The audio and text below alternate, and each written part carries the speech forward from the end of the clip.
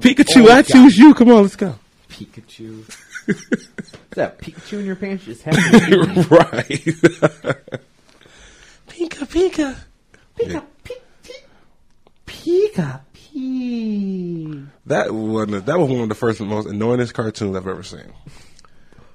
Really? Pika, No. Pika, No, we Pika. had our fair share of really bad cartoons too. We can't just pick on this generation. Yeah, that's true, but Pokemon, catch no. them all. I could have sworn Ash caught them all, but yet Dude. some still keep popping Gem. up.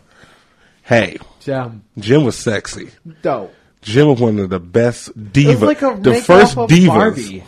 Of course. Yeah. But come on now. And they still were anatomically correct, so what's so sexy about them? Come on now. She was truly outrageous. I mean it. Outrageous. Truly outrageous. That was like our Whoa, generation's Jim. version of Hannah Montana. Right. Which maybe that's where they got Hannah Montana from. Mm-hmm. I think someone should sue somebody. I would. Jim's gonna sue somebody. So we have Jim and Hannah.